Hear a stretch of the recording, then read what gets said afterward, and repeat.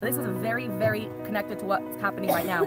That the sun is about to set, and suddenly a deep sleep falls upon Avram. Right, he's in the middle of doing the bris. He hasn't walked through it, and then suddenly he falls asleep. Right, he gets very tired, and obviously it's from God. And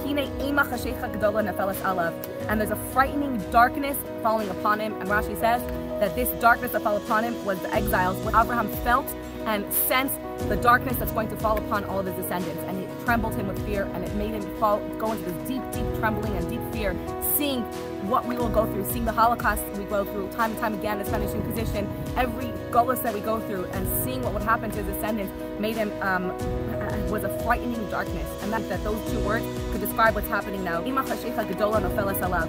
And what did Hashem say to Avram in this moment?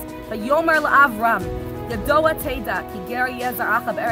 should know that your children will be strangers in the land that's not theirs, that's Mitzrayim. It says on that day, Hashem is Avram bris, and that day Hashem made a bris with Avram, saying, to your descendants I gave this land, Minahar Mitzrayim, from the river of Egypt,